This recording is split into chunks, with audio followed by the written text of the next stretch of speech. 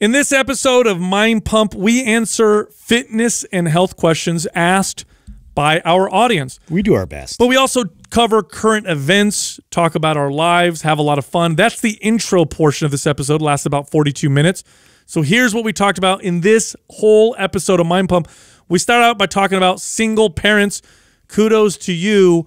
We are all not single parents. We know how tough it is. I can't even imagine what you guys must go through. So you guys are the champions. Yes. Then we talked about celebrities and politics. We just wish celebrities would shut up and act. That's all you should do. It's not hard. Then I talked about the focus that you need to have in between your sets. So when you're working out, oftentimes we focus on the exercise while we're doing it. In between, we tend to lose our focus. I think that makes a big difference. Then we talk about our YouTube channel, Mind Pump TV. Look, if you have any questions on exercises, exercise technique, you want to watch and see what it looks like to do an exercise properly, give it a gander. Go to YouTube, Mind Pump TV. We have hundreds of videos there. Then I talked about the latest wellness influencer trend, not drinking water. Don't do it. Don't follow their advice. Water is essential to be alive. So smart. Justin brought up Pixar and their new movie coming out called Soul.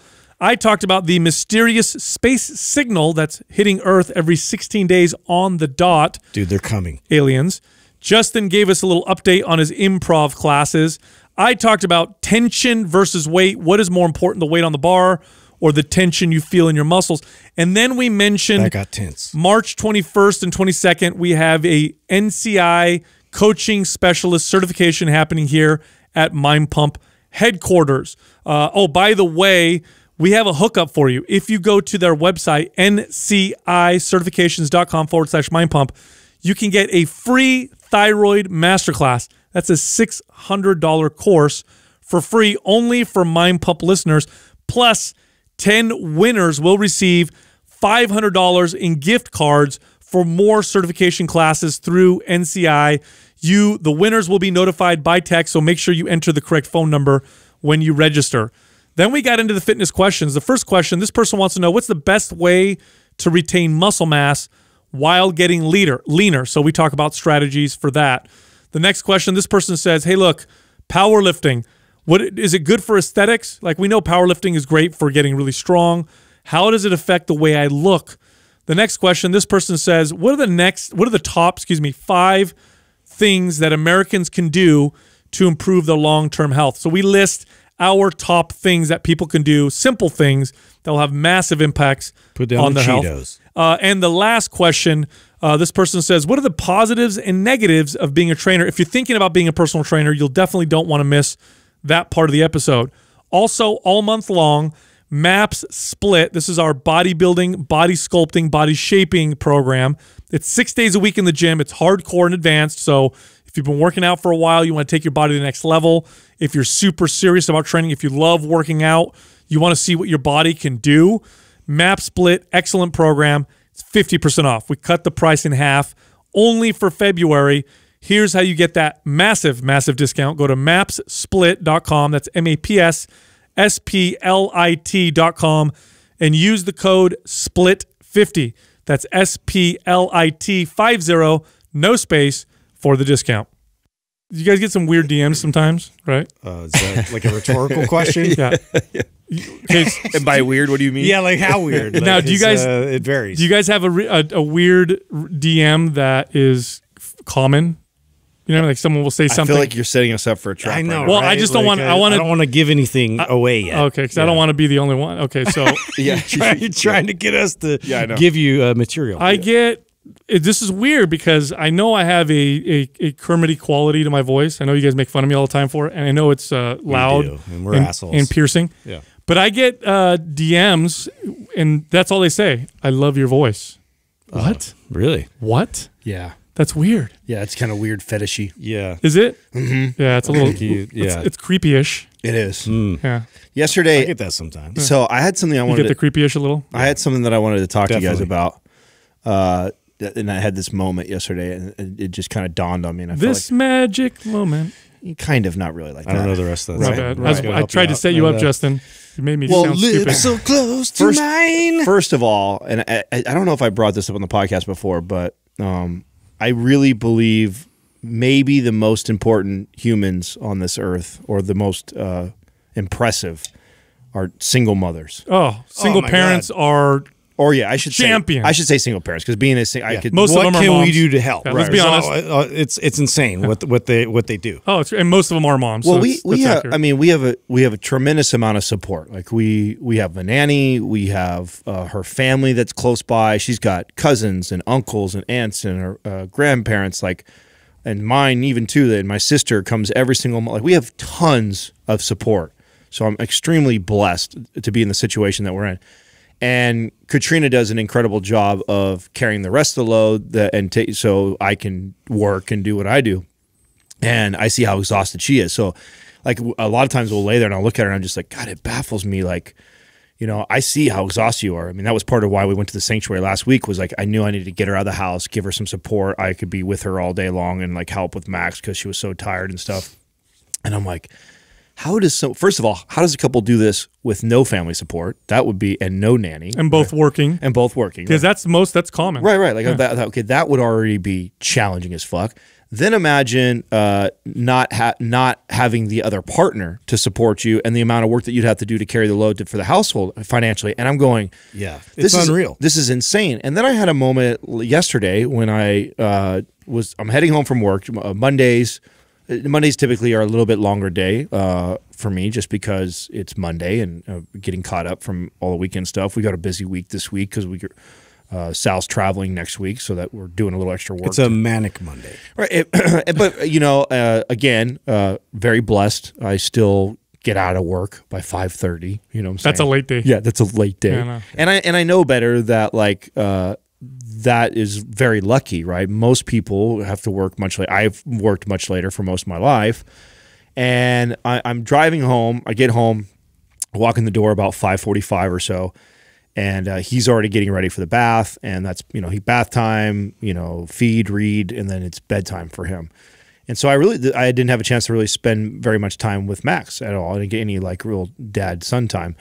And then I thought, wait a second, this is just one off night for me, and I'm bummed out. I'm like, what? How the fuck does a dad do it who works till 7 or 8 o'clock at night? Doesn't most kids go down around 7 or 8? Don't most parents have their kids go down early? They don't see their kids that much, except for weekends. Maybe weekends. Yeah, absolutely. And if you're a single parent, all I can imagine is your entire life probably revolves around what you have to do to take care of your kids and maintain that. You have zero time to do anything for yourself. Zero. I have so much compassion. Yeah. And the amount of organization, could you imagine the amount of organization and scheduling that you would need to have to manage that? It gives me nightmares just thinking about it, because that's my weakness. Organization and time management are my two.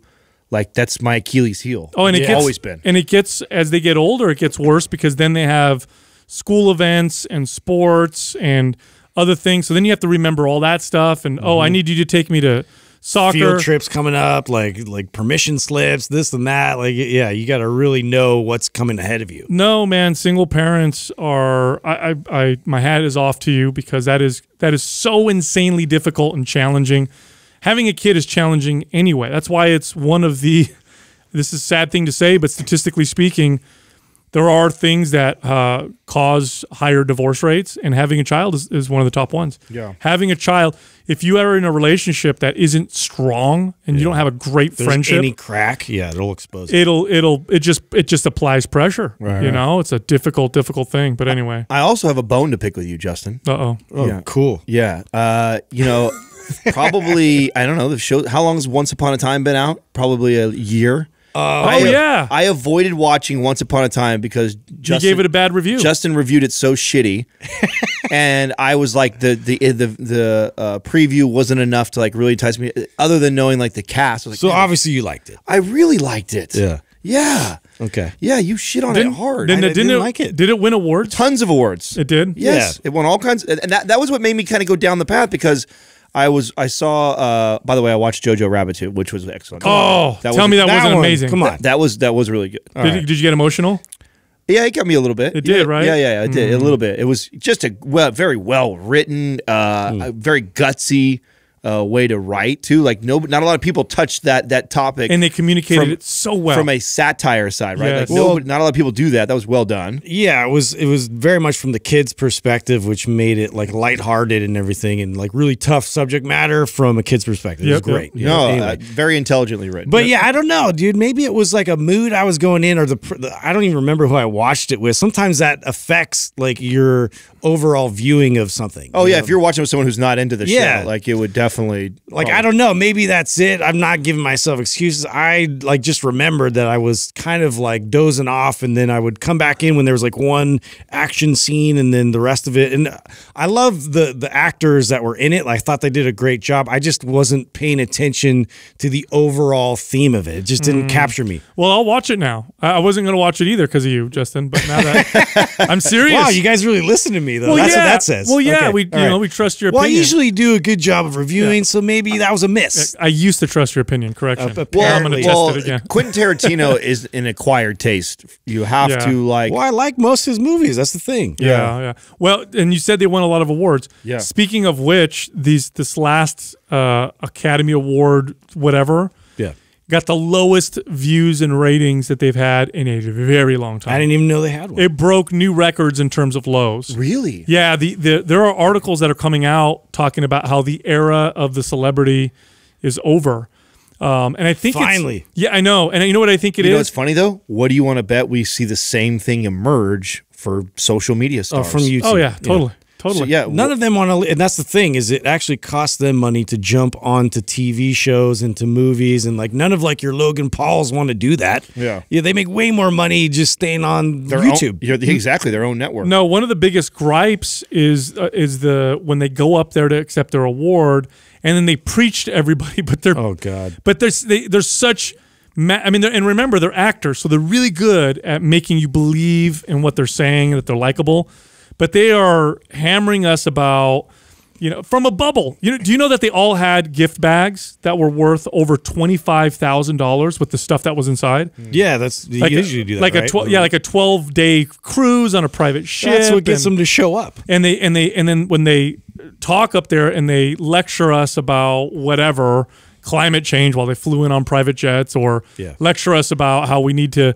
Better equality. That's why Ricky Gervais was just so amazing. I love that guy. And I think he probably would have helped them. But so it was a 20% drop. Huge, dude. Yeah, so I saw something. Big number. I saw something with Joaquin Phoenix. Like he's been on a roll lately with lecturing the world about things. Yes, dude. Just act. Yeah, you're good at acting. Just act. Like I don't want to go watch a baseball game that's done by the world's top tech CEOs. I could care less about your baseball skills.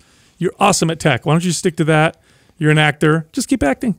I don't want to hear your opinion on everything. I feel like it's like just this. We see it even in social media. There's examples of it, of people that start off relatively small on Instagram and then blow up on YouTube. It seems like the natural progression, and I really think it's for advertising and marketing purposes. Is to pivot into the political side. We see this with like the Elliott Hulses. You see this with the Hodge twins. You see this. Who else are we following that we've talked about? Yeah, but rarely does that make somebody who's already massively famous more successful. Oh, see, I disagree. Usually it hurts them. I disagree. You think so? Yeah, it looks like it hurts them because it definitely turns off a large portion of their audience. But because they take a stand, I mean, shit, this is what our marketing guy is always trying to tell us. Yeah, I wish more divisive. Yeah, more divisive, and by taking a stand politically, that's a real easy one. You're left or right. I mean, there's a few people that are libertarian, but for the most part, you're left or right. So taking a hard stand and drawing a line in the sand and taking a side. But if you're already huge, like if you're famous, like Lady Gaga or Madonna, and then you come out and you become divisive. Well, look what happened with Taylor Swift. You get the people that are like really on your side, and then you get the hate follows. So you still win. Yeah, maybe Taylor Swift. Right. Taylor Swift spent. Have you guys watched that documentary on her right now? No, that's pretty good. The one on Netflix. Yeah, it's pretty good. No, I don't watch that. Very talented. Yeah, extremely talented. Extremely talented. Her entire career, she avoided talking about politics, and got to a point where she couldn't take it anymore, and she tweeted. And it was like the most viral. It's like, I think today it's still the most viral thing ever tweeted.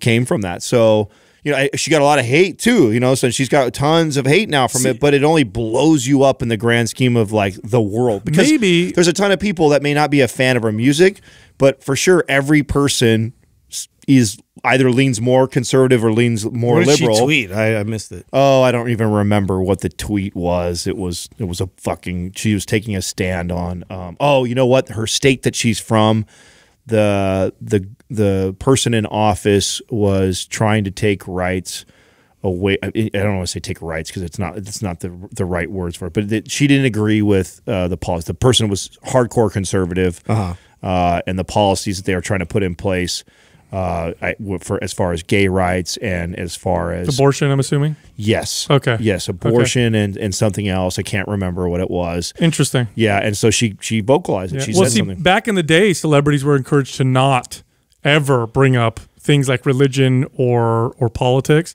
But I think now, because celebrities have such a close connection to their audiences through social media, it's becoming more and more of a thing. And maybe you're right, Adam. Maybe because they're not seeing a huge backlash, that more of them feel emboldened to come out and say something. Well, I don't know. It gets some more attention. It does. But it is true that they are getting less and less powerful. Like, their influence is becoming smaller and smaller in terms of getting people to act in particular ways. And these award ceremonies are a bit of a reflection of that. That's why I think we're going to see a changing of the guard, because I think people on Instagram and YouTube and Facebook are gaining more power and more attention and authority in this side of the, you know, in politics, and the people that are famous on television and movies are losing that because you can't connect with them the same way. Like I'm a big Robert De Niro, Al Pacino fan, but honestly, I don't know any of their political views really, because they're so untouchable. They're on the movie screen. Like, I know how they act. Like, I don't know much about their personal life. I don't follow any of them on social media because they probably either they don't do it very much or they're not into it, or I don't give a shit enough to follow them that way. But if you have somebody who you've been following on Instagram and you've watched them go from 0 to millions of followers and you've followed that entire journey, you have this connection in that bond with that person. The same thing, the connection that we build with our audience. Well, plus they're playing the same old game of like, you have to say certain things because you're producers and, you know, executive producers and everybody else up the chain is going to fire you if you know, go off of the script, you know, and do things that are like, and these platforms we have now, you can just be a human being and say what's on your mind. And so it's like, it's a completely different animal that's out there now, and it's set free. Yeah, and you're right about like, it might affect their jobs. Sometimes I think they say what they think they're supposed to say so that they continue to work. 100%. They're trying to protect their job. What was the name of that producer that ended up being a total fucking scumbag? But he was like a big, what's his name? Was it Weinstein? Weinstein. Yeah. You know how many people knew about the shit that he was doing and made jokes about it? There's videos. If you go on YouTube, you can see clips of people at celebrities at awards ceremonies making jokes about it. Like, if Weinstein asks you to go up to his hotel room, make sure you don't, or whatever. And they laugh. They knew that this guy was a piece of shit, and nobody called him out because the dude was so powerful in Hollywood, and doing so was basically suicide. It would kill your career. Right. So he was allowed to conduct his shitty scumbaggery for a long time because of it. Well, it's been disrupted now. Yeah. Oh, thank goodness it hasn't. Anyway, it's a good thing. Dude, I had a great workout this morning in my garage.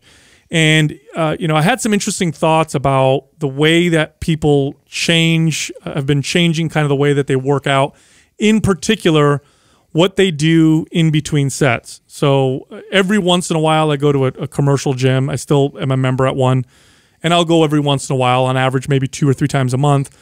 And one thing that I always notice is most people, or a lot of people, I should say, in between sets of their exercises are doing something on their phone. They're texting or they're on social media. This is kind of a big thing. And it made me think, like, I wonder how important maintaining focus is throughout the whole workout, because that does break your focus a little bit. Like, in 1 minute, I'm doing my rows and I'm squeezing and I'm feeling the muscle. And then the next minute, I'm checking Instagram or I'm sending a text to my friends. It wasn't like that for a long time. For a long time, you worked out and you had music. Yeah. There was nobody brought a book. It was rare to see somebody bring a book or do something weird in between sets. It was typically... Or you're just like pacing around. You're pacing around. And so I thought this, and I'm guilty of it, right? I'm guilty of doing this in between sets as well. So today with my workout, I put my phone down in between sets, and I noticed that doing so, I was way more connected and focused to the workout. And I think it's understated in terms of how much of an effect that'll have on your workout performance. It's kind of, it's weird because I have two thoughts on that for me personally, because I feel the exact same way. When I set my phone down, connect it to the Bluetooth, and just ignore it the entire workout, I for sure have a better workout. Then there's the other side of me that the way I work out right now, because I don't have these crazy goals to make major moves, and like it's more about getting in and exercising for me. My workouts are, stretched to be an hour and a half, 2 hours long, very slow, long rest periods. I'll come over, I'll sit down, I'll respond to DMs, I do email, and I know they're not my best workouts. They're not at all. They're nowhere near the performance or what I could be getting out of them. At the same time, I'm able to multitask and do other things. And right now, I don't have anything that I'm like competitively trying to make moves in my physique. So I think it really just depends on where your mindset is currently and your priorities. Very fair. Very fair thing to say. I agree with you 100%. But, studies will show that when somebody concentrates, for example, on a muscle, that muscle actually activates more. And I don't need a study to show this. I've been training people forever, and I've been working out for a long time. I know that. I know I can do a barbell row, and just with my mind, you might not even be able to tell by watching my form unless you're really, really experienced, that I can make it, I can feel it more in my rhomboids or my lats, or I can feel it more in my traps or my biceps, depending on how I concentrate on the exercise. So that focus, and bodybuilders have known this for a long time, they call it the mind to muscle connection. That focus plays an integral part in how effective your workout is, on what muscles you develop or how you develop them. So breaking that concentration every single set, which is what a lot of people do, has got to have a detrimental effect on at least your performance. And if you're really focused on your workout, it's going to be a lot better. Yeah, it's interesting because I've actually noticed, and I'm trying to keep a pulse on what's out there in terms of modalities and, what sort of education is being promoted now in our space. And I see a lot of tendencies now towards, the brain and to really like focus in on the cognitive boosting ways of training and to be able to really control and focus their body in a certain direction. And this really helps to enhance, how your brain performs as well. And I actually know a few people that are like developing, these methods and things and kind of pitching them and having me go through some of their content. And it's really good, but it is along those lines. It's because of the distractibility that we have today is such the barrier now to really get those types of benefits that we used to receive, and we didn't really realize that was a big component. Yeah, see, like when I did cardio, I liked it to be distracted because I'm repetitively walking, I'm not moving anywhere, I just want to do my 30 minutes. Now, if I was a competitive endurance athlete, probably don't want to be distracted. I want to focus, I want to make sure my running is perfect. When I'm lifting weights, if I'm trying to build muscle, connect to the muscle, maximize my form, make sure it's perfect, what I do when I'm not doing the set is important, just like it is when I'm doing the set. Maybe not as important, of course. You want to be most focused when you're doing it.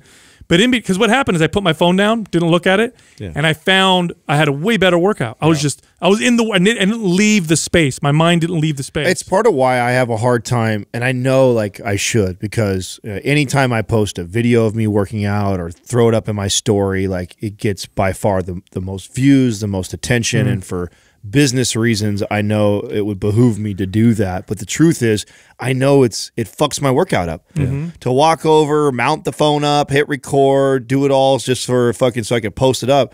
I honestly, I can't stand that. It drives me crazy because it interrupts that process, especially if I'm trying to lift heavy. Especially if I'm trying to get after it. Like, I don't want to hear nothing but my fucking Metallica in the background and just be thinking about that bar getting up. That's all I want to think about. It's interesting we bring this up because I just got an email today about, and these guys I've worked with before, they're developing apps. And one of this app, like concept that they're developing right now is to be able to slide back and forth between your podcast and then music. And then it switches like within your workout. So you have your music while you're working out, and then when you're resting, it goes right back to your podcast. Oh, interesting. I thought that was an interesting concept. I wonder, in terms of like now I've talked to a lot of people that listen to our show, that listen to other shows, you know, that are fitness related, that actually do a lot of their consumption of podcasts while they're working out. Oh, well, 100%. I mean, okay, so that makes sense. It's a little bit of a distraction, but it's more, you're more in the space of working out when you're also listening to. You're still consciously thinking about the workout. Yeah, and you're talking, and people are teaching you about exercise, and they're answering questions, especially as you're learning. Yeah. That makes perfect sense. It makes more sense than going on Instagram, reading this article, texting my friend, where I'm leaving the space of the workout. Because for me, at least, you know, because I've been doing this for so long, and I know you guys are the same, workouts to me are sacred. There's something that I do. I don't have to want to build muscle. I don't have to want to burn body fat. It's a very important part of my day. It's meditative for me. And I think respecting that, I just get the best. I get the best connection and the best, I'm the same way. the most out of it by doing that. But it was crazy because I do the same thing. I'm in my garage and I'm going to do this post. I'm going to do that or whatever. And I'm like, you know what? I'm going to put my phone down. Put it down. And I'm going to be in the workout the whole time. You know, you talking about your workout just reminded me of something I want to announce on the podcast that you did today. And we really haven't put a lot of energy and effort into the YouTube. It's been a secondary thought for us business wise, and although we continue to employ people to put content out on that to add value to our community, we really haven't really tried to grow it like aggressively like we have other aspects of the business. And so it's a big focus for 2020. And one of the first things that we want to do and lead this way, like we have with every other part of our business, is to give. And so one of the things that we haven't done on the podcast is to tell our audience here that if you're not subscribed to Mind Pump TV and turn the notifications on, you're going to want to do that, because the next video that Sal comes out with, we're going to start doing giveaways within the first hour to 24 hours of people that get on there, comment, or follow whatever instruction he gives. So we're really trying to put energy and focus in scaling that side of the business up this year. And one of the first ways that we want to do that is by giving away people that are interacting with us on that. So look out for that. That should be coming in the next week. In our YouTube YouTube channel, we have so many videos because we've been posting between 1 to 5 a week now for years, that if you have an exercise question or a body part you want to focus on, or free workouts, there's free workouts, entire workouts that we videotaped. I'm so glad that we recorded and put on there. I'm so glad you said this, because this is one of the hardest things now is it's at a place where it's impossible to respond to every DM. And a lot of times the DMs are something that we've answered or we've already done, especially on the YouTube channel. So what I end up always saying to them is Google Mind Pump TV and then what you're asking me.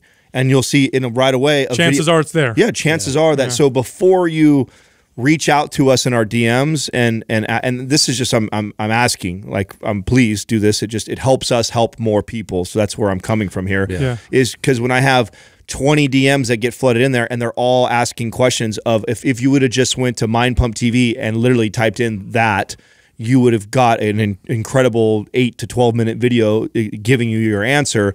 And you want me to go link it for you and do that for you. I didn't have a problem doing that when we had very little people that were DMing us, but it's got to a point where I can't even reach everybody anymore. So one of the things that you guys can do to help support us, to support our community, is before you DM or before you ask one of us questions like that, first please go utilize the free resources that we've created and we spend money on to give value to the community, which is the YouTube channel, the blogs. You can subscribe to the blogs on the website, which we've got 3. We're about, just so you guys know, you guys don't even know this, we're about to start ramping up to 9 fucking blogs a week. Like, we're putting out tons of free content.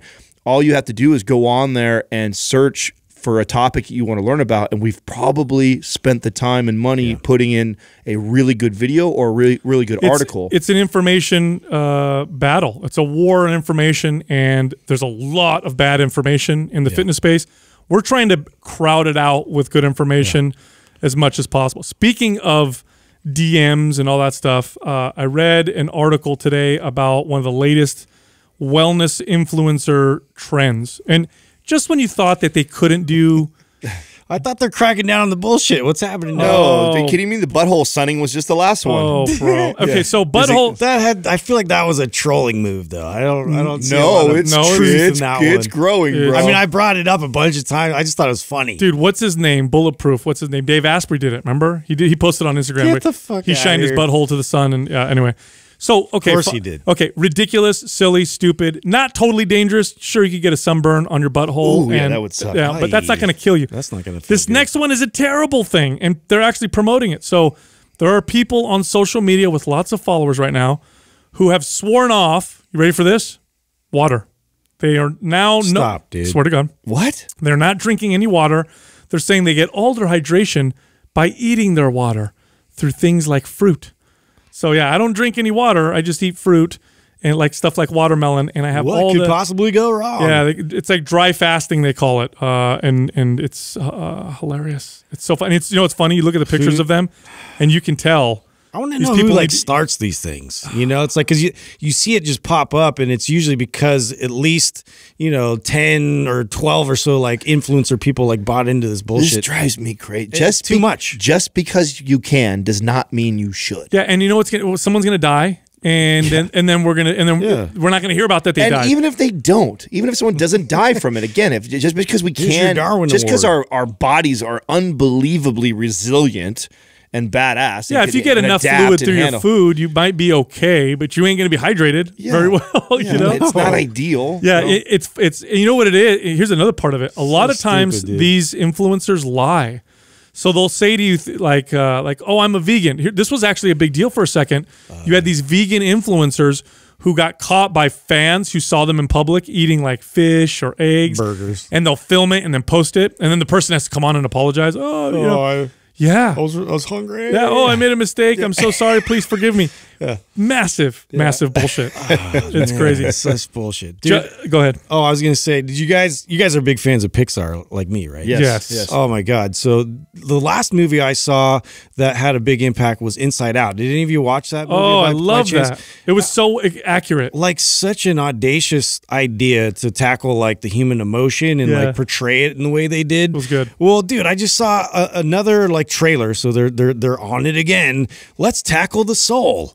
Let's tackle the afterlife. Like, Oh, wow. like what? Like that's crazy. What's it called? It's called Soul. Oh, wow. So it's Yeah. about what happens to you after you die? Yeah, this guy, like, I guess he falls into like a sewer, and then they portray his soul as being this sort of blue little, like ghostly looking thing, and then it like travels to the afterlife, and that's really all we got so far. But I'm just like so intrigued by that company and their like how they write story and like how like.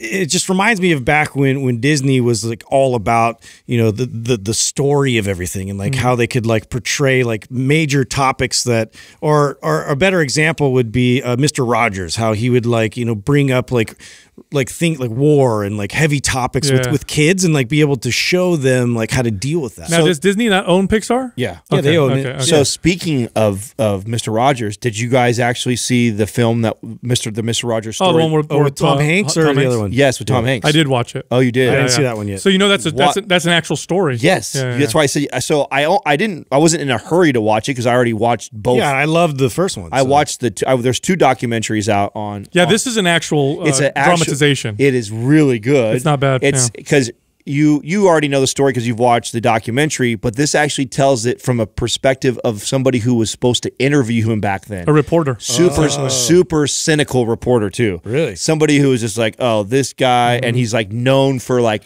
writing Was really it negative. Esquire? Was it Esquire magazine or I forget what magazine it was, but the if you because like I always go down the rabbit hole after I like get into like is it a true story and who was the writer, and he was really well known for like just tearing into people, like ripping apart people that present themselves as these holy or great people, and like so they literally put him on this.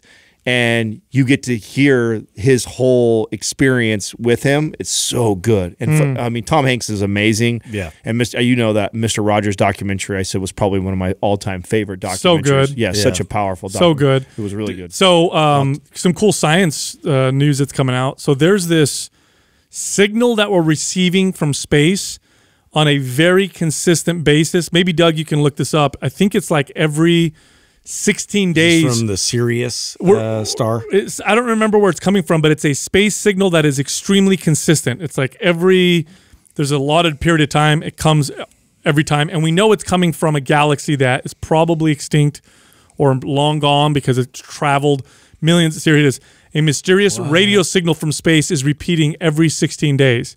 What? And we have no idea where it's coming from or whatever. It's accurate. Every 16 days it's coming to us. And it's just like blips that are like continuous. Like what kind of signal is it? It's they deciphered it. It said beware. No, Stop I'm just kidding. it. No, it's just some signal.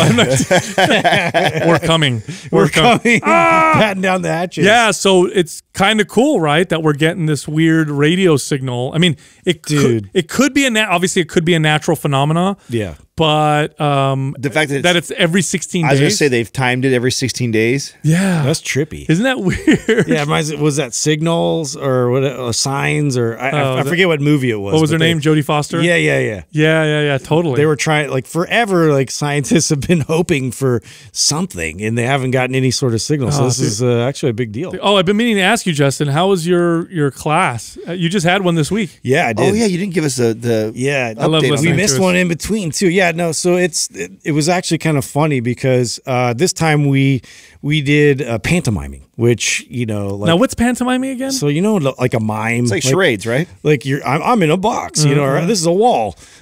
So basically, like you have to act these things out with your body, and it's not about like how you say it, right? Oh, okay. So in a sense, so we did all these like really uncomfortably weird like activities together, and that was probably one of the more like alien sort of things for me to experience because I was like, I don't do. I mean, I have gestures. What'd you get? Well, so basically, like what you have to do, like in one of these drills, is like you have to like have a pretend ball of clay, and so in this ball of clay is passed to you from somebody else who created something out of it. So let's say like they molded something and they're like pantomiming this whole thing that they're making, and now you have to receive whatever they gave you, and then like act out what it is. And then if you don't do it right, they have to like, figure out how to make it more presentable where you understand what they're doing. Oh, that's interesting. Which is really cool, like, on paper, but, in reality, I was like, what are you doing? Like, because some people are good at it. Some people are just like dog shit, and it's like, I had a guy that was kind of dog shit, like right next to me, like trying to like come up with something. He's listening. Yeah, he probably is. But it was like a corkscrew, and so he's like trying to like pantomime this whole thing, and I'm like, I wasn't getting it. He was trying to pantomime a corkscrew. Mm-hmm. Oh my god! I would be so tempted to do some inappropriate shit with some clay. A cock. I know. I would so do a dick, dude. That's me. And then you hand it to somebody. Yeah, here you go. I have like ticks towards that. It's like I've already been like not like totally focused, but I've been called out a few times about like trying to go for the cheap laugh or or this or that, or like we had here's an awkward one for you guys. So we had like a room full of people that we all have poles. Okay, and the first thing the instructor's like, okay, it's not a stripper pole. Like just get that out of the way. Like a pole. Yeah, like everybody has to have a pole. You create a pole. And this pole's in front of you, and so like it's a specific size, it's bolted into the ground, and so like you have to just visualize this, and it's basically creating like an object that's invisible that like has its own reality. And so now everybody has to buy into the fact that this pole is this size, it's this tall, and you have to do all this without like telling anybody what you're doing. Mm-hmm. And now you have to grab on somebody else's pole, which I thought was interesting. Like, hey, sir, let me hold your pole. Like, this is awkward. He's like, it's not the first time. He's like, okay. He's like, sorry, it's a big pole, dude. Handle yourself. I'm like, all right, I got it. And so you go around and you have to keep one hand on your pole, and then like, so anyway, you have to like be able to like agree that this has, some form of reality here, which everybody buys into. And by the end of the time, like you have to have the same number of pole and they have to be the same size that they used to be. And so we failed like 3 times. There was one extra pole. There's one less pole. I don't get it. They're all different sizes. Remember each one. So I guess to explain it a little bit better, like let's mine is smaller. I was going to say, let's pretend the 3 of us all have these poles. Yes. Okay, and start the drill with us. So now what you have to do is you created it, right? It's definitely the smaller one. Can you talk to me? Can you tell me? No. Oh, you can't talk to me. You just create your I'm just pole. holding it, right? Yeah. And now I'm looking at you and sort of like gesturing, like, okay, I'm coming for your pole. I see where your arms are. Oh, sorry. And I made my pole like this. Yeah, of course you did. Yeah, look at that. Compensating. Adam's got a that's huge fine. one. Here's my pole. I get it. Okay. Right? Yeah. Okay. You got this massive pole. Okay. I'm coming in. Okay. I'm stepping towards you. I'm holding mine still. Okay. Okay. So you're holding your pole while you reach for his pole. Exactly. Okay. So now somebody behind me might be going for my pole too, and I'm like, all right, you know, So you got to come watch for my out pole. from the poles from behind. There's some people coming from my pole from behind. Okay. This is reality here. Okay. Okay. So now they're gonna put their hand on my pole. I'm okay. You got my pole. Kind of looking at them like, okay, cool. See, this is fun. This is fun talking about this. Yeah, sure. Actually, because it was this ridiculous. Okay. And now I'm walking towards Adam's pole. I got to balance his pole, and then I release. So this person has my pole now. They know exactly how thick it is, how tall it is, all that. Now I'm going to yours, and now I'm holding your pole. You have to go find somebody else's. Now I'm gonna go to work Sal. your way around the. Sal has a very little pole, so I'm gonna go to He's his got a pole. tiny, tiny. We're little pole. inside my pole. That's how big it is. His pole imploded. So you're going to his pole, and you work your way around the room. By the end of the time, you're with somebody else's pole, and you're standing there, and you freeze. And now it's like, okay, now the instructor goes around and counts how many poles there are based off of like if you're holding it or not. Sometimes somebody could be holding two poles because they're like stabilizing, and somebody doesn't even have one. Yeah. So that's where it gets They fucking call that crazy. skiing, don't they? Oh yeah, it is like skiing. Oh, my bad. Anyway, so that's an example of what we were doing. Wow, I feel like the skills you learn from practicing that are number one. You just go with it. Don't be shy, scared. Go for it. Here's one right away. It's a fact. 95% of all communication is not verbal. That's true. It's I think So it's you're- 75%. No, it's 95. Is it? Yeah, look it up. So I just read this actually. Like Really? 2 days ago. Wow. Yeah. So I was actually going to write something about this. So it's 95. 95%. Well, yes. I've always heard 75. What was revealing to me was the first time, I guess, I forgot to mention, you could you could say certain like words and cues, like, and so the second time, no communication. And so, yeah, it was that. It's like you realized how much eye contact you're making. 93. And Rounded up. yeah, like what you could totally talk just through your body. Well, it says that the nonverbal component. So this was a study done by Professor Mehereben. I don't know how to say it. That was combined the statistics. I don't know. Yeah, that was weird. So they combined the statistical results of two studies and came up with a famous 93% of communication is nonverbal, 55% being body language, 38% being tone. Right. Wow. There you go. Isn't that crazy? Well, that makes sense. Right. So It does make sense. So it makes sense why you would do so many drills where you guys aren't allowed to talk to each other, that you got to learn to use body language, eye contact, and like gestures, because Yeah. if only fucking 7% is actually verbal, that should be probably a smaller percentage of the time spent. Wow. Yeah, and if you're not real specific and you're more general and vague, people don't. You tend to fuck it up, right? Yeah. Because you have to know specifically what it is. This is why a robot that's monotone and that talks like that would be terrible at communicating. You would not be able to get all that stuff. Yeah. Very interesting. I had a question in my DMs the other day that reminded me of a chicken or the egg. You know the old question, what came first? Yeah. Chicken or the egg. Person asked me, I thought it was a very interesting thing to bring up on the podcast. They said, what is more important for building muscle, tension or weight? In other words, the weight that's on the bar or the tension that you feel Tension.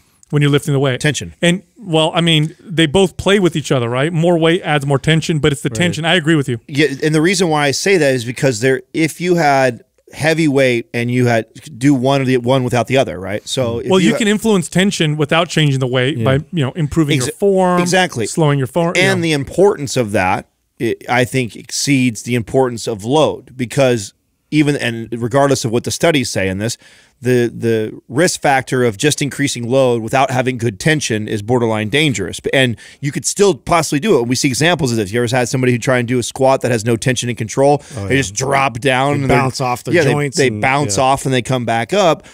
Versus somebody who understands how to keep really good tension and they can actually decelerate really controlled. Now that being said, weight plays a very big role in tension, right? It's one of the number one ways you increase tension, and it's very hard to intrinsically create tension, at least enough to really create lots of muscle growth and strength. I could create tension by slowing my rep down, squeezing my muscles, but if I did air squats, I could concentrate as much as I wanted, as much as I could.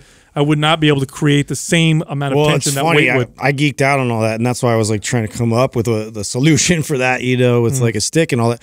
But like, I mean, just to be able to convey, how important it is to be able to prepare your body for load, right? Like, and that's really, like, in a sense, if I could put it in a nutshell, like you need a specific amount of tension to be able to support your joints and to be able to, like safely move, heavy objects or certain things in space. And the force of that, obviously, it communicates through the cell. Like, so, adding that external load is going to, your body's going to respond. Where are those questions for our class? That's a good question. It is, right? It wasn't on nobody asked it in the call. I just got a DM, and that's why I brought it up. I thought it would be interesting. That's cool. I like questions like that, because it's, we could go back and forth. And I bet you if we were to like dig into the studies, you would probably support the load side. But I would tell you from experience. That's just because people don't know how to really create tension, and they need that external load. And this also, we're big advocates of isometric training, and I think it's just fallen out of favor, and it's just not cool.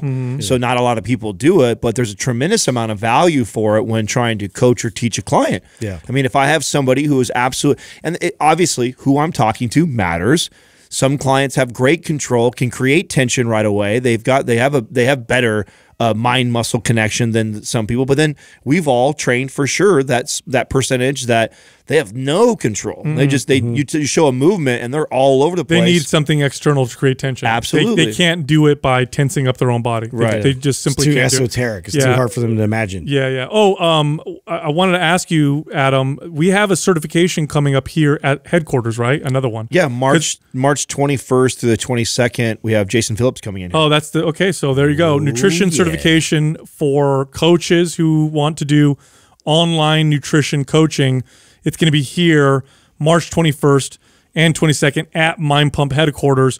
And he's still giving away the Thyroid Masterclass, which if you were to buy that, $600. Right. Yeah. He's giving it away for free for all Mind Pump listeners, which is really cool. And at the beginning of the episode, in the intro, I give you the link where you can get that. Yeah, well, he's also doing out of those people that get that, 10 of those will be winners for a $500 NCI gift card that you can apply to any of the other courses. Oh, wow. too. Yeah, so not only do you get that for free, but then from the people that got the masterclass for free, the thyroid masterclass for free, they'll also be thrown in a pool, and he's going to pick 10 of them out of that and give them each $500 cards towards any of the other courses. So really, really love what NCI and Jason is doing as a partnership with Mind Pump, really hooking up our it's audience. great to see the response after he was even on the show, like how people he just had such great information to give, and then he goes into even more depth in these seminars and everything. It's totally worth your time. Yeah.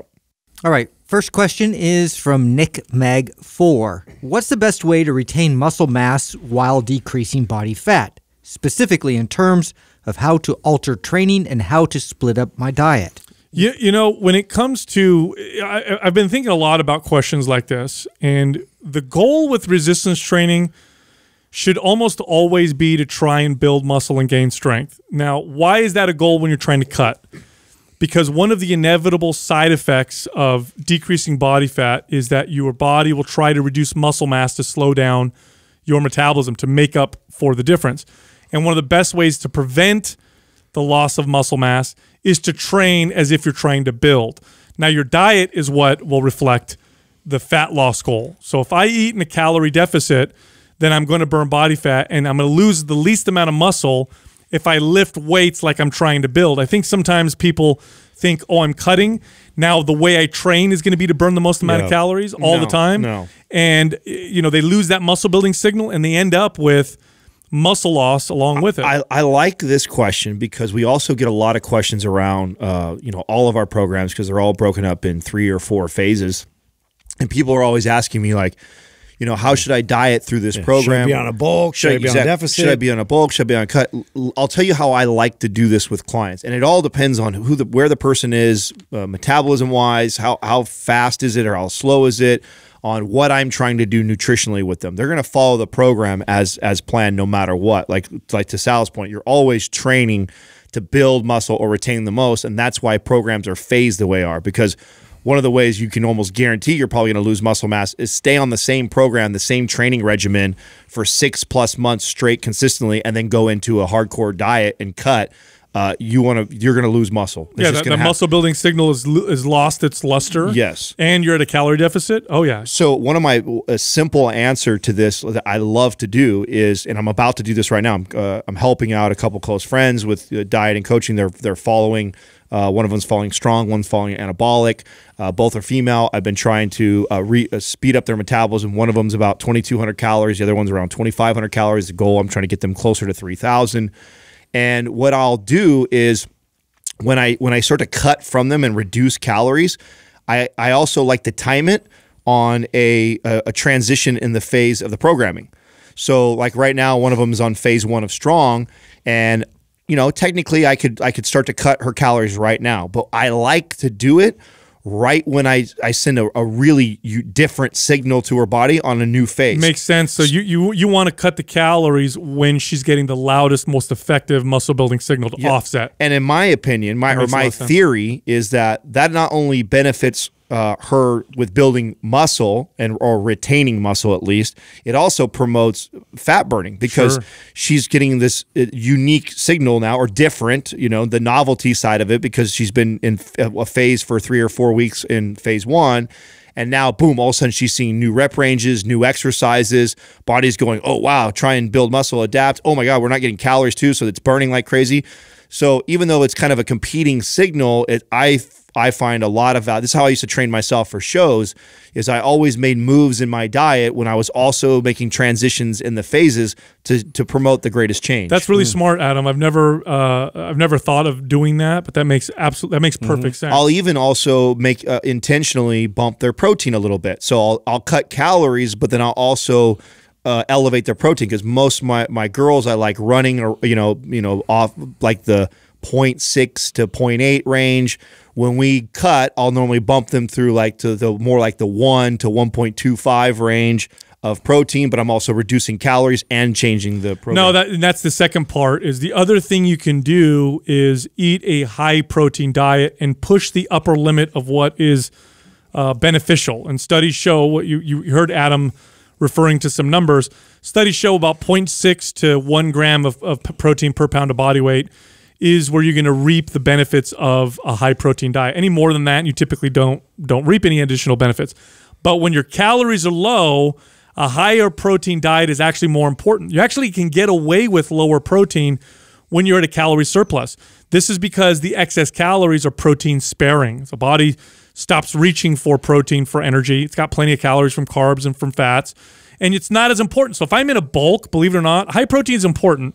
But if I'm in a bulk, it's less important than if I'm in a cut. When I'm in a cut and my calories are low, that's when it makes the most sense to push the upper limit of the beneficial effects of protein. And studies show consistently that preserves the most muscle. They also show that they also help burn the most body fat, probably through the indirect effect of maintaining a faster metabolism. So when you're trying to get cut, whether you're trying to get cut or bulk up, resistance training should be geared around building muscle. It'll give you the best results either way. Also consider this. Resistance training, like any tool, is very good at what it's designed for, and it's kind of good for other stuff, but it's really good for what it's designed for. Resistance training, can you build lots of stamina and endurance with it? Yes. Can you get super flexible with it? Yes. But it's best for building muscle. There's no modality that exists that builds muscle as effectively as resistance training. So when you do the resistance training, use it the way it's best used, which is build muscle. And that's regardless of whether or not you're trying to burn body fat or gain weight. All right. Next question is from Taylor Dinkle. What are your thoughts on powerlifting for aesthetics? Well, this is similar to a question that I had. Someone asked me of what I thought is a better place to start, either bodybuilding or powerlifting. And my response to them is, I actually said I would lean towards powerlifting first. As a base? But I could, yes, as a base, but I could also make the case for the other way. Yeah. So this is not a for sure one way or the other. I think there's value of somebody training for aesthetics or the mind-muscle connection, bodybuilding technique of training. That is extremely valuable from that perspective and what that benefits. Then there's a ton of value for somebody who's to build a really solid foundation, like from powerlifting and what you get from that. Yeah, let's say somebody is like completely brand new to working out. Like, would you guys prefer them to start in a powerlifting routine versus a bodybuilding routine. Yeah, now you're not talking about competitive powerlifting, right? You're talking about powerlifting. Right? Yeah. Just training like a powerlifter. Here's stretching your capacity. Here's why I would lean, believe it or not, more towards powerlifting. And now this is granted the person that we're working with is free of major muscle imbalance. Because I'm going to challenge. Take all that out. Because I can challenge either way. Right, but let's say somebody's free of major muscle imbalance. Because if that's the case, you have to focus on corrective exercise regardless of where we're going to go. Which falls in the aesthetic bodybuilding. It might be, right? More connecting I'd to probably muscle. go bodybuilding if there was issues. Right. But let's say everything's fine and they don't have major muscle imbalances. Here's why I'll make the argument for powerlifting, because powerlifting is so movement focused. They're more likely to learn biomechanically sound squatting, deadlifting, and bench pressing. You know, the core lifts and movements. Later on, once they've really got good at those lifts and they can do them well and they know how to maximize leverage and do it in a way to where they don't hurt themselves, because that's what powerlifters do. They maximize leverage and efficiency so they can lift the most weight, which means, believe it or not, reducing risk of injury. A powerlifter benches in the safest way possible that can lift the most amount of weight. Bodybuilders don't do this. Bodybuilders lift to feel it in the muscle. Now, powerlifters tend to hurt themselves more, but it's not because of the way they lift. It has more to do with the fact that they're always maxing out and pushing their limits. But it'll teach sound technique and form and movement. Then from there, when they have that base, then I can say, okay, focus on your glutes, focus on your quads, focus on your lats, and do those kinds of things. If like say we're taking this out, like if nobody has like these pre-existing conditions like going into it, like otherwise I would probably lean more towards bodybuilding, because now we can isolate and get a better recruitment like joint by joint.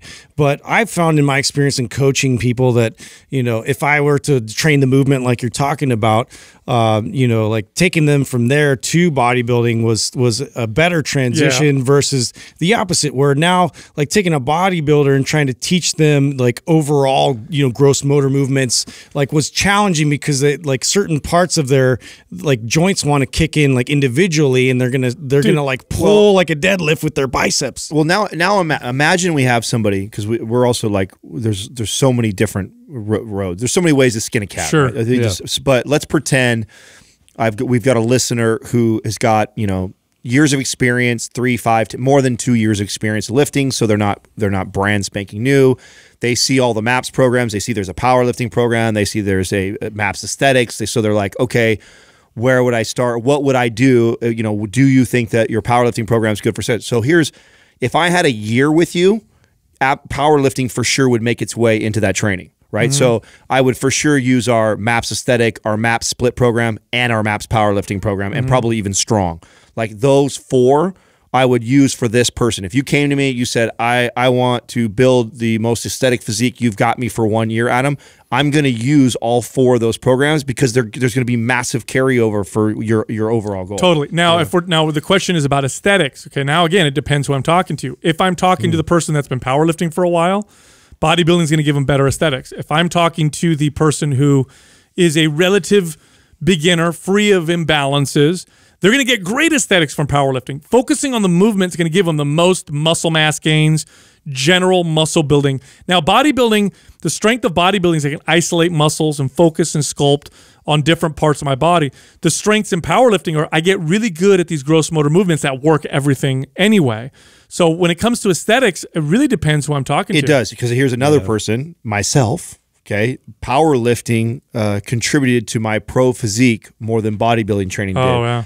I trained like a bodybuilder most of my life. I always wanted aesthetics, and so I neglected powerlifting, as I just never identified with, I don't need to deadlift fucking my max. I don't need to do squatting for my max. Like, I never drop below 5 reps. It wasn't until I started powerlifting did my physique grow to the next level. So I would even say somebody who is like me, who has always done all the cable exercises, machine exercises, isolation stuff, bodybuilding type of movements for most of their life or most of their training career, absolutely would benefit extremely from powerlifting for their aesthetics. It's what grew my back. It's what grew my legs. It bulked my shoulders. Like those things, it put on a lot more mass onto my physique, and then when I peeled down, it was very obvious that served my body. You know where powerlifting works phenomenally for aesthetics. And typically, for me, I saw it be super effective with my female clients who were very body focused. The ones who are very aesthetic focused who'd been going to the gym for a while, and it's all about, you know, I got to change how I look. I got to change how I look. They watch the scale, I'd switch them to powerlifting because I knew that it would get them to focus on performance. I knew it would get them to focus on how strong they were. I knew it got them to move away from the small isolation movements where I got to feel every little muscle. And I'm like, no, forget all that. We're going to get you really strong at some of these core lifts.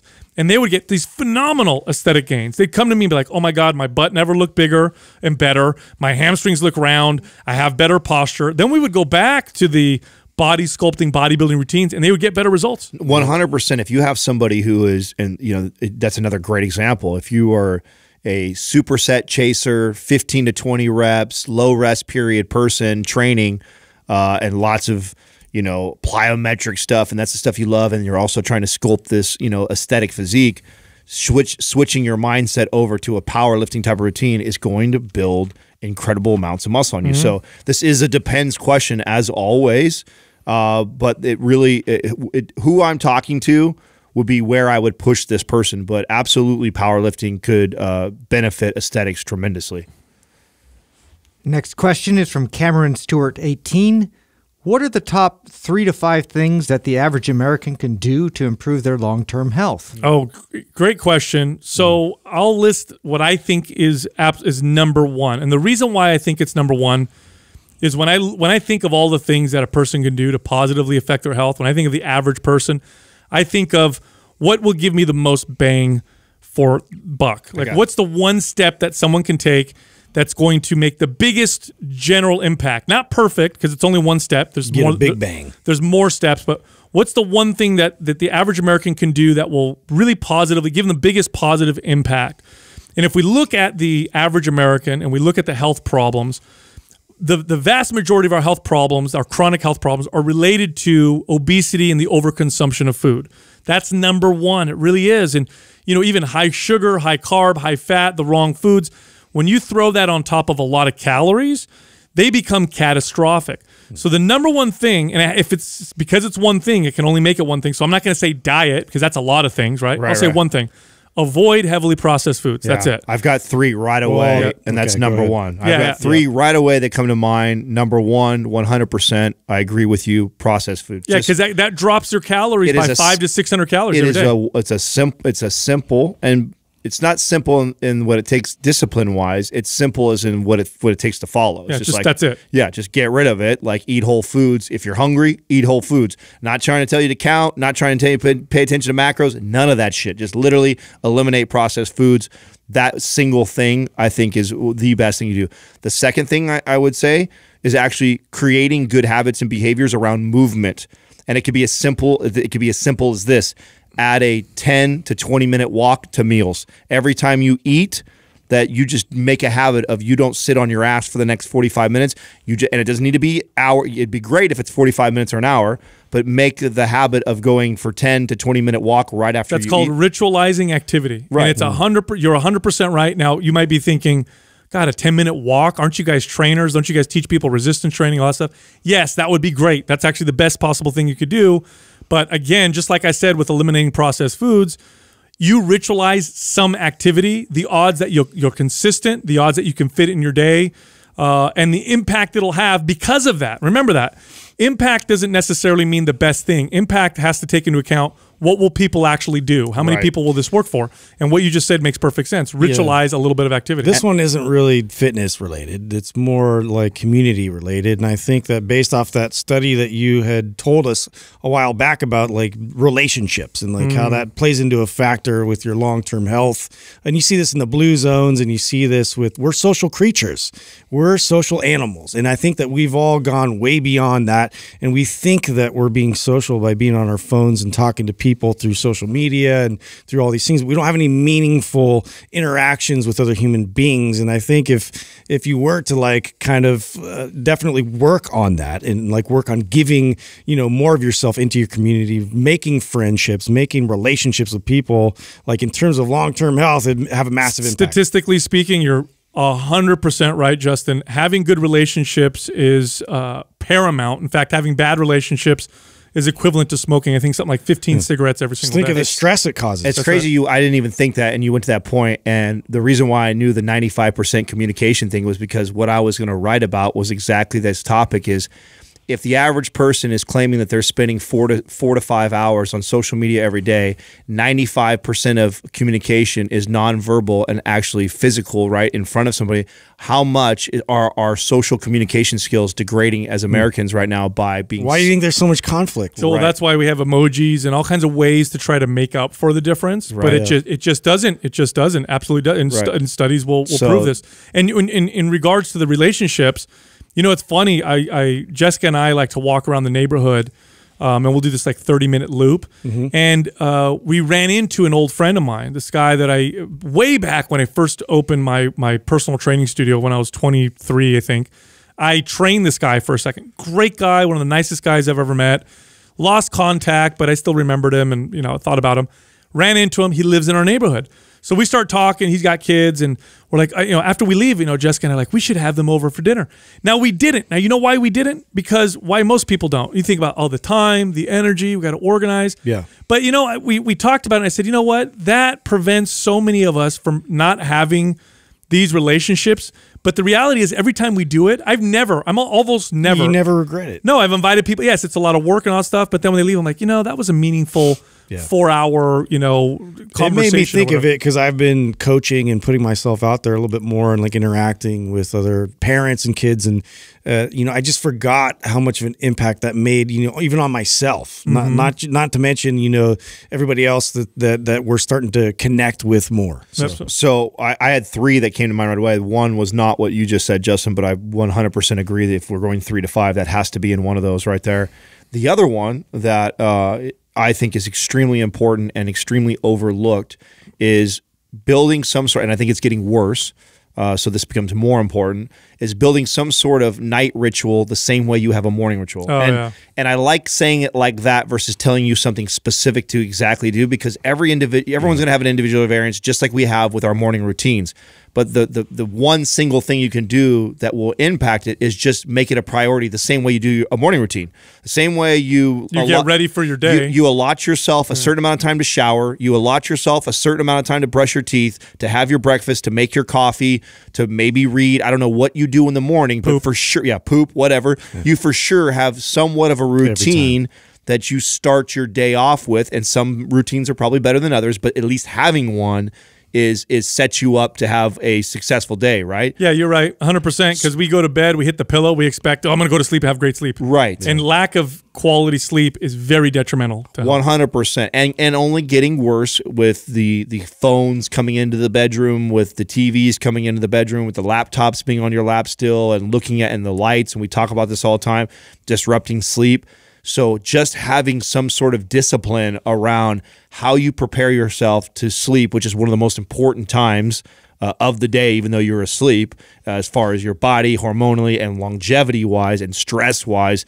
So that, to me, I think if you treat that with care. What a great list. Think about this. If the average American dramatically reduced, didn't even count calories or anything, just dramatically reduced heavily processed food consumption, ritualized a little bit of activity, maybe tying it to when I wake up or tying it to food, like you said, Adam. So I'll eat a 10-minute walk after every meal. That's nothing.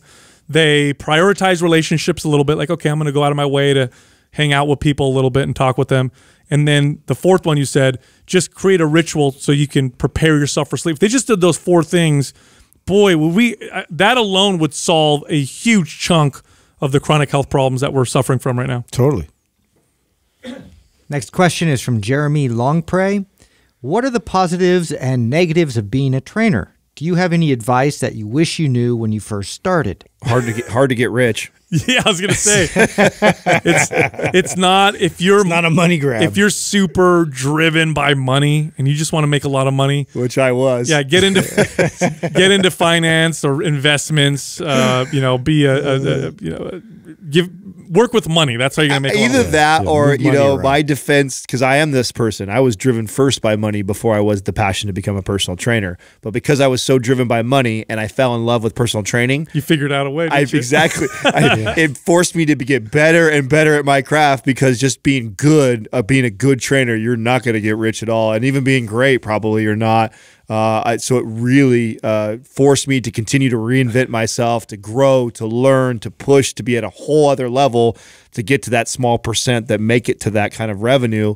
So yeah, that would be a negative, right? A negative would be it's Potentially, right? If you're trying to be It's a a trainer, struggle in the beginning. If you're trying to be a trainer and you're not passion driven by fitness, you're gonna have a tough time, because that's what takes you through everything. Here's another negative. It's exhausting. Yeah. It's a very exhausting job. Now you might think, well, why? You know, you're not doing construction. Carry you're not the lifting. emotions of other people. Not just that. That's a big part of it. But the other part of it is, let's say you work an 8-hour shift. yeah, you got to and split. You got to split. Yeah. Very few trainers work a 9 to 5. Yeah, not only that, but let me take it a step further. Let's say you work an 8-hour shift at an office. There's a lot of time in that 8 hours where you could take a break. You don't need to talk to anybody. You can relax. You could go on the internet, talk to your friend. If you're training 8 clients in a day, first off, like what Adam said, never are they back to back. If you're training 8 clients in a day, you're there for 12 hours because there's always gaps. But number 2, you're on all 8 hours. There's no break. Yeah. Client shows up, I'm working. There is no break in between, and that can be really, really exhausting. You determine the energy. And I think that's what you're getting. It is like a suck in a sense where like you got to really like amp yourself up so you can portray the best version of yourself constantly. Now some of the positives are if you make it. This is why too. I right away when I meet like another trainer, I ask him like how long you've been doing it, and if they've been doing it for beyond 5 years, I know they're probably pretty good at what they do, because it's really tough if you're not a good trainer to have made it past 5 years, because the things that we're talking about, even if you're really good, you're going to struggle with this. Your schedule is going to be tough. You're going to go through clients you don't like training. You're not going to make a lot of money. And so if you've persevered through that, you're probably a pretty damn good trainer if you've made 5 years or longer. But one of the positives are, once you do establish yourself and you build a good reputation for what you do, and you're known for being a great trainer, and the referrals begin to come in, then you can start to get very picky about who you train. And it took me a long time. And you get to hang out with cool people. Yeah, I mean, point. it definitely got to a point where towards the back half, for sure, of my 20 years is I definitely got really picky with who I trained. And then my clients got really exciting because I couldn't wait to see them, because not only was I getting paid good, because I had also moved my rates up by that time, but I was also going to learn something. I always knew I was going to get something from them, like that would continue to grow. And that is the same thing that makes us very passionate about the podcasting is, that's even more accelerating than what training was. Training I love because I got some CEO, or I've got some author, I've got some brilliant tech person, and I love to communicate between sets and ask questions. And so, I get this like front row seat to these brilliant minds that I can pick whatever questions I want to ask them, because we're on each other's time.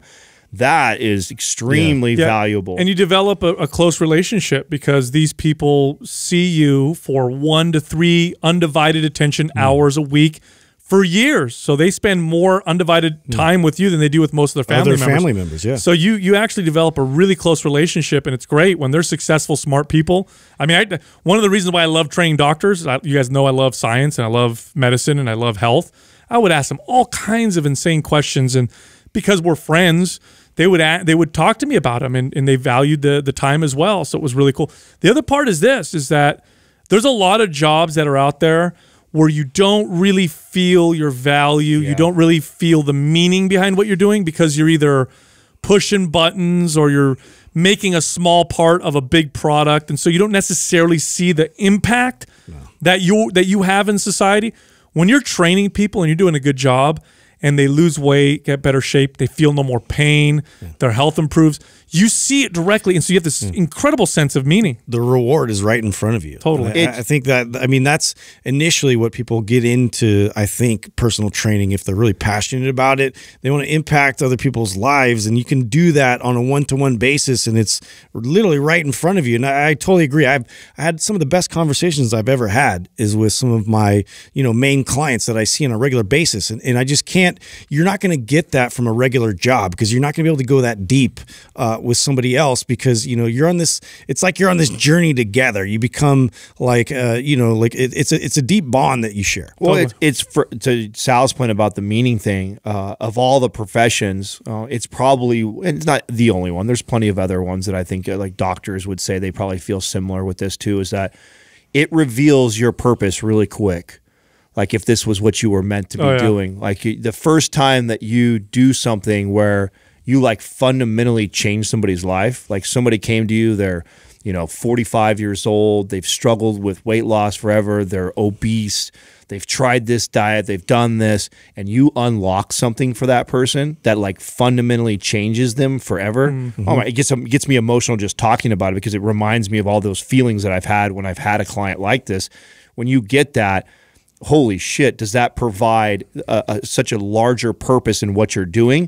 And if you just remember that as a trainer, that that's your true north, then everything that you do before that to lead to that will really help guide you in your career. And that's extremely rewarding. Yeah, it's to me, it's like, it's truth. It's like finding truth. You know, it's like, I feel like it's like it's deep like that. Like you're on this journey to find like answers like that. If you have one little key for them, that's a truth that they didn't have before. You know, and it's like something that you can help them find, and you're like sort of this oracle, like here's where it is, but you have to find it yourself. And the reward in it is that, you know, they understand it and then they apply it themselves. That's the real reward. Yeah, and it's positive. It's always positive. And it can be with people who are totally different from you. You know, I've had clients that have completely differing political views and religions and whatever, but they're there to get healthy. I help them get healthy. And it's incredible. You know, some of them, I remember phone calls I would get from clients. I had one, I've told this story before. I had an older client who came in on her day off to tell me, she was so excited. She was 80 years old. She had lost her independence. Her daughter came in and hired me to train her. And after about 7 or 8 months of training, this woman regained her independence, and she came into my gym on her off day to tell me that she was able to go grocery shopping for the first time in 2 years by herself. She was able to close the trunk of her car all by herself, and she made the trip to come into my gym, walked in, gave me a hug, and said, I'm independent again because of the training that you've given me. And that right there was it's worth more than money. To me, it was worth way more than money. It's what kept me a personal trainer for a long time. Believe me, I had clients offer me jobs and wanted to pay me more, and I was like, you know, I need to feel like I have some meaning behind what I do. You know, not to end this on a negative note, but we're so positive. crap. You get. Yeah, I know we were all like getting emotional and positive. I'm going to crap you out for a second, but it just reminded me of something that really bothers me, and it was something that I spoke to a lot as a leader of trainers for many years. Is the scarcity mindset. And if you really understand your purpose of helping and serving people, and you've fallen in love with personal training, and you claim that you love it so much, and that is your purpose, and while you're doing it and you're listening, you're nodding your head and you're like, yes, that's the feeling's amazing, and you're a trainer.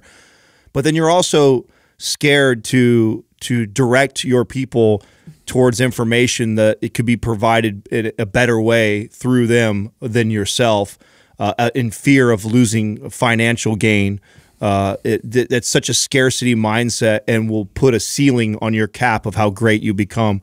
You know, one of the things that made me very successful as a trainer is I never feared that, because I truly believe that if my true north was that my ultimate goal was to unlock that key for this person, is to provide that life-changing feeling or moment for them, or forever, you know, change their behaviors. And if everything I was giving towards them wasn't doing that, or even if I was doing things for them, but I knew there was somebody else that could provide even more value for that person, I was okay with potentially losing them as a client to give them the answer or to help them better. If you come from that place, it always comes back tenfold. I might have lost 100%. I might have lost $150 an hour because I sent her over to Dr. Ruscio, who really needs to dive into her gut. And even though I understand that stuff really well, and I've read lots of stuff, he's fucking 10 times better than I am at that. Even though that I lost the $150 an hour client, I pass it over to somebody who I think is really going to change that person's life. What ends up happening is 2-3 years down the road, that person has not only talked about the great things that Mike did, but she'll always remember that it was me who sent her over there to help her. I get just as much credit for that. And it may not directly affect my pocket right then and there, but I always end up getting 3, 5, 10 other people reaching out to me because of that. And you know what's funny? I've never lost a client because of that. Right. It's never happened to me. No. If anything, they come to me more because I guided them in the right direction. As far as advice that I'd have for myself when I first started, I wish Mind Pump existed. I wish, because my personal training knowledge came from certifications, bodybuilding magazines, my own research and my own experience. If Mind Pump had existed back then, I would have shaved. I mean, you can't ever replace experience, but I would have shaved a good, I don't know, 5 years off the amount of time it took me to go from sucky trainer to not bad trainer. You know. And with that, go to mindpumpfree.com and download all of our guides, resources, and books. They're all totally free. We have a personal trainer guide on there as well, not just exercise and fat loss guides. We have guides for personal trainers. So again, mindpumpfree.com. You can also find the three of us on Instagram. You can find Justin at mindpumpjustin, me at mindpumpsal, and Adam at mindpumpadam.